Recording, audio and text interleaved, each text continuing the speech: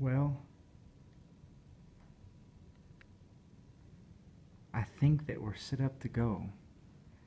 I have to tell you, I can only hope that PSU Ag Ed 16, our 2016 candidates, are as excited as I am and are bringing that kind of kid president jive to this classroom so that they can be the best they can be for their students. The first day is so important. It's kind of cool to check out what we have here. Look at this. We have a mindset quiz. We have, of course, a name tag, but you know, that iconic emblem of an apple to get going. And then how do we transition across the desk? How do we transition from Kelsey to Miss Henry or Miss Yost? The materials are there. It's funny. This will be the 7th time that I've allowed people or been able to start people off in methods, if you will, on their journey to be the kick-rockin' teachers that they are.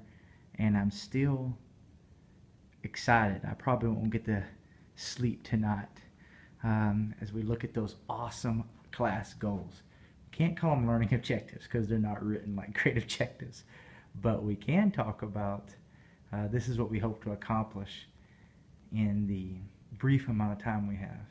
So tomorrow, first day of AE 412, I plan on trying to use Periscope to model reflection on practice and even in practice after every time I teach. So hopefully we have some great things to share with you tomorrow.